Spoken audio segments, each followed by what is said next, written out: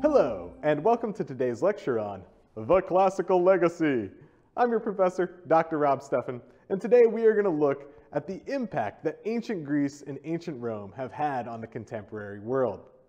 So we'll go ahead and start by asking the question, why study history? Right? We'll just touch on a couple points there, and then we'll look at the legacy of Greece, followed by the legacy of Rome, and wrap up with a few concluding thoughts. So, why study history, right? Maybe you're asking that question right now after you've been through most of the course, but let's go ahead. One of the issues, right, is that Augustus is not going to teach you how to computer program, all right? And it might be actually that learning ancient Greek and Latin gives you a sense for how different languages fit together, so maybe that is useful for programming, but Augustus himself is not going to come up and start programming JavaScript for you. So why do it at all if it's not going to kind of lead directly into your programming job? Well, right, the kind of traditional explanation is essentially that those who do not study the past are doomed to repeat it. And people have been saying that in one form or another for 2 millennia, all right? The quote itself actually comes from like the 1800s, and that was based on a quote from the 1700s. And that goes all the way back to Livy, actually, right? The guy who wrote The Foundation of Rome 2,000 years ago. And he basically said the reason that he's writing this is because we've got all these examples in history of different situations and actions that were made based on those situations. And then the outcomes for how those actions turned out. And we can use those to kind of decide what to do in the modern day. So that's one of the main reasons. But one of the other reasons is that classical antiquity very much shapes the way the world is today, especially here in America. All right? So much of what we have in kind of the most prominent realms of our lives in terms of politics and economics and education and theater and pop culture and everything, sports, right, can go back to ancient Greece and Rome. So let's go ahead and start with Greece and look at some of the ways that it has left a legacy for us today. Now, the number one thing has got to be democracy, right? We say that we live in a democracy today.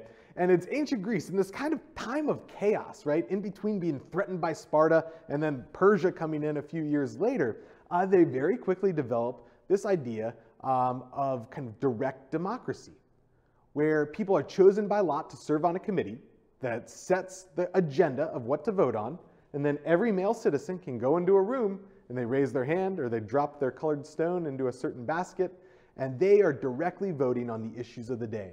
Should we raise taxes? Should we put somebody to death? Should we go to war with Sparta? These people are making those decisions. So democracy today is quite a bit different. It's actually more like Roman republicanism. We'll talk about that in a second. But this idea of giving power to the people is one of the most kind of influential aspects of ancient Greece. We also have philosophy, right? So we still ask these kind of core questions today. How does the world work? Why does it work the way it does? And then how should we behave in the world, right? And some of these things end up being the core kind of questions that we ask in science, right? How does the world work? And we have people investigating those in a very kind of scientific way, for lack of a better term now. But we also have philosophers, right? Talking about the way that we should act in the world. Theater and drama, right? Now, the form here has changed. We still have theater that you can go and watch live people, but for the most part, you're going to the movies, you're at home watching Netflix, that sort of thing. But this idea of kind of tragedy and dramas, right, or comedies, end up going back to ancient Greece. And one of the cool things here is this was actually a core part of society, and it gave people a way to voice their opinions on kind of the way things were going culturally at the time. And this especially happened in the Greek world in comedies, right? So comedies were used to be able to express people's concerns of the day. And so, for example, during the Peloponnesian War, as Athens and Sparta were fighting, we get Aristophanes writing plays like the Lysistrata, where the women of Athens go on a sex strike from the men until they bring an end to the war. And it's very much the people saying, hey, why are we embroiled in this war? It's not good for anybody. Now, architecture, right? You're looking at the Hephaestion from the Athenian Agora over here, and then you're looking at the United States Treasury in Washington, D.C. over here. And man, those look awfully similar, right? So neoclassical architecture gets all of its core components from the ancient Greek and Roman worlds. You can do kind of an architectural analysis, figure out the differences here. See if you can do it. Okay, well, one of them, right? We've got the Doric order over here with these kind of bowl-shaped capitals, where we've got the Ionic order over here with the column bases and with the scroll volute capitals on top. Sports, right? Sports, this idea of like kind of friendly competition, athletic competition, goes back to ancient Greece. We've got statues like the Discobolus. We've got the Olympics, founded in 776 BC. And those lasted for over 1,000 years in antiquity before being brought to an end by the Emperor Theodosius right before 400 CE. But in 1896, a guy by the name of Pierre de Coubertin ends up bringing this back, right? This idea of the Olympics back. And from 1896 until today, we have these every 4 years, or more recently, every 2 years. And that's a tradition, again, that goes back over 2,700 years, halfway across the world. Science and technology, right? If you made it to college and you're watching this right now, it's probably because you took the SAT. And if you took the SAT, I know you busted out the Pythagorean theorem. And that goes back to our main man here, Pythagoras, right? So things like that, mathematics, the calendar, astronomy, all have monumental developments in the ancient Greek world. Medicine and healthcare, right? If you're going into medicine, one day you will take the Hippocratic Oath, right? First, do no harm. And that's named after our guy over here, Hippocrates of Kos. Now, he had his own kind of versions of sayings, and they didn't exactly match up to what we call the Hippocratic Oath today. But he did kind of actually practice that idea of first, do no harm. Actually, a lot of what he did was just tell people to like stop eating for a while and go drink a lot of water and maybe have some vinegar. So basically kind of go on a cleanse, and hopefully that'll help you. But this idea of studying medicine systematically goes all the way back to Greece with guys like Hippocrates, and a couple hundred years after that, a guy by the name of Galen. Art, right? The fine arts, especially Renaissance art, is completely based on ancient Greece and Rome. And so you can see these ancient Greek and Roman statues over here of Venus or Aphrodite, right? This is a very particular version known as the Venus Pudica, right, where she's covering herself. And we can see that exact same style used over here in Botticelli's Birth of Venus, right?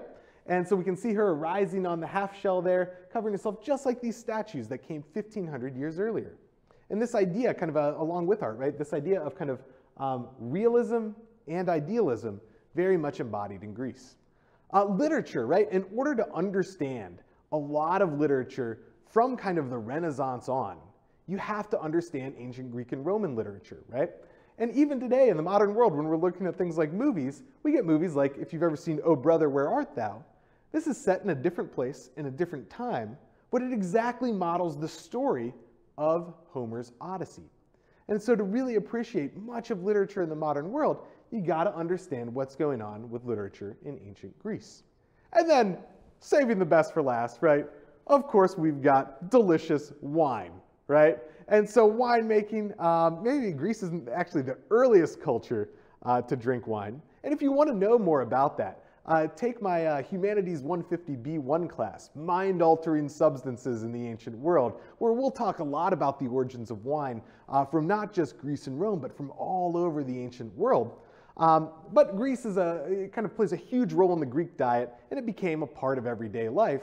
And today, it still is for many people. So let's move westward now across the Mediterranean to Rome, the legacy of Rome. So just like we started with democracy for the Greeks, now we move on to Roman republicanism, right? Again, perhaps nothing is more important than the idea that people should share kind of power in the way that they're governed. And with the Greek world, we saw this idea of direct democracy. Everybody goes in and votes on an issue. Over here in Rome, we have this idea of republicanism, where we vote on officials to take office, and then the officials do the legislating. And that's the core idea of Roman republicanism, and it's actually much, much closer to what we have. And even though we call it a democracy today in America, it's much, much closer to Roman republicanism. Now, Romans were able to build this enormous empire, and a huge part of the reason they were able to do that is because of their developments in engineering and construction. Now, so many buildings today, right? I passed some on the way in and to record this lecture, are being made out of concrete right now. And that development goes back to ancient Rome. And when you see buildings like this is the roof, the kind of dome of the Pantheon in Rome, that dates back 2,000 years. It was the largest dome in the world for 1,500 years. And the reason it can stand up is because it's made of concrete. The reason Rome is able to put ports and harbors all around the Mediterranean is they developed a type of concrete that will actually set underwater. And so the use of these kind of everyday things like concrete and vaults and arches and domes all goes back to ancient Rome. Christianity. All right, I was looking it up. Something like there are 1.6 billion Christians in the world today, and that all goes back to Roman antiquity, right? So Jesus is born under the Emperor Augustus, the very first emperor. He dies under the Emperor Tiberius, the second emperor. And then his followers, right, over the next few hundred years start to grow the religion. And today, like something like a little less than a third of the world ends up being Christian. And you can think about why that was an attractive religion back in Roman antiquity. In Rome, right, they don't have a super developed idea of the afterlife in traditional kind of Roman pagan religion. And so the idea that kind of, you live life to the best in the life that you've got is very appealing if you're a rich Roman, right? Go ahead with your convivium, drink your wine, and hang out and have fun with your aristocratic friends. But if you're at the kind of lower end of the spectrum, it's far less appealing. And so something like Christianity that says, hey, don't worry about how crappy your life is right now, right? Worry about something beyond, right? After you die. That's where you'll be rewarded. That ends up being very, very kind of appealing to a kind of marginalized segment of the population. And 2,000 years later, it's a third of the world's population. The Latin language, right? So if you are writing anything down, if you're taking notes right now, you are most likely doing so not using the Greek alphabet, but using the Latin script. And so we still use the Latin script today. And again, the idea of a script is that you can write any language in it, right? So you could write Spanish or English or German or Latin, all in the Latin script, right? Using Latin letters. You can write a diversity of languages.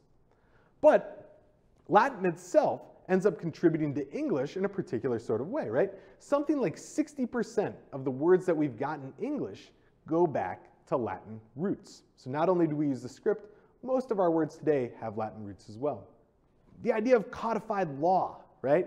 Now this sounds really boring, right? Okay, so they wrote some laws down. What's the big deal? Well, the big deal is once you write laws down, everybody has to play by the same rules. You can't have your aristocratic friends saying, oh yeah, well, don't worry about that, right? Because the laws are now written in stone or bronze or on a computer, whatever it may be, right? The idea that laws are codified means everybody plays by the same rules, and this is really important for kind of the development of equality within a society. Architecture, right? So what we're looking at here, we are looking at the Pantheon in Rome on the left-hand side, right? Dating back originally to Marcus Agrippa, that's whose name's up there, but then rebuilt by Hadrian in the 2nd century AD. It's this super weird kind of temple where it's like rectilinear on the front and then cylindrical on the back, and for 1,500 years has the largest dome in the world. And we're not looking at a model of the Pantheon over here on the right. What we're looking at is, take a guess. That's right, it's the Jefferson Memorial, right? So in Washington, D.C., the Jefferson Memorial is directly modeled on the Pantheon. And so just like we saw with the U.S. Treasury and something like the Hephaestion in the Athenian Agora, we see all the same kind of elements. Capitals and a dome, this kind of podium over here, the idea that you have the rectilinear front and the cylindrical back. A lot of influence from ancient Roman architecture shows up today, especially in neoclassical architecture. Infrastructure, right? You've heard all roads lead to Rome, right? And so Romans were known for building these elaborate road networks. And one of the coolest things is you can still go walk on them today, right? You can see here the old cart marks, right? That would have been driven by donkeys or horses or whatever. You can see they've worn their way into this ancient Roman road. And you too can go outside the walls of Rome and go walking down the Via Appia. And this idea, right? Roads are a huge part of the way that we get around. And along with sewage systems and aqueducts and ports and harbors, right? This idea of a fundamentally strong infrastructure is very much a part of the ancient Roman world. Sport and spectacle, right? We looked at sport with the ancient Greek world, and we looked at things like the Olympics. And we often associate sport with ancient Greece because it's more about the athletic competition itself. We often associate spectacle with ancient Rome because it's about the crowds, right? In a way that is kind of above and beyond what was going on in the Greek world. You get crowds involved with Rome at the gladiatorial games and in the circuses. So the Colosseum held something like 50,000 people, right? It's about the size of a college football stadium today, and they were all there to cheer on their favorite gladiator or their favorite chariot racing team. And so it became something more than just kind of participating in a sport for the athletic kind of competition and the kind of health benefits. It became a place to go be social, to be seen and to see people and to meet people and to interact with one another. The military, right? The idea of a professional military goes back to Rome, all right? And so we got a military today where you can sign up for it, and that's your job, right? You get paid to do it. You get benefits afterwards, right? Whether that's education or retirement benefits, something like that. This idea goes back to Rome, and it wasn't always like that. In the early days of Rome, right, the idea was that only citizens from the city could be, citizens of Rome could be part of the military, and you had to have land and be able to equip yourself with the weapons and armor necessary. But later under Marius, we see him professionalize the army, say that the government will pay for your armor and weapons, that you don't have to have land, that you'll get an annual salary, and that if you serve a certain amount of time, you're going to get some land when you retire, all right? And so that idea of the army as a full-time job rather than a citizen militia that rises up when called upon is something that goes back to the Roman civilization. And then finally, once again, the most important thing, wine, right? And if the Greeks liked their wine, the Romans liked it even more. And so in the Roman world, you've got all these different varietals, right? So you've got your regular wine, you've got this Egyptian wine, they mix it with honey and other weird kind of things. Falernian wine, that was like the highest level of wine. It was very expensive in the ancient Roman world. That's what the emperors drank. And it became kind of so popular that people in the Roman world are drinking something like a liter of wine per person per day. So you should probably not do that. That's a little bit overkill. But Rome definitely influenced us in making this a very kind of popular beverage. So, a few concluding thoughts. There are a lot of different reasons to study classical antiquity, right? And one of the main ones is if you don't study it, you're going to be doomed to repeat the mistakes of the past. But one of the big reasons, right, is that ancient Greece and ancient Rome have a huge influence, right? You can look at the Senate floor in ancient Rome, you can look at the Senate floor in modern America. One of the huge reasons is that both Greece and Rome have played an incredible role in kind of developing American society throughout our history, but especially in the 21st century. And that's what we might call the classical legacy.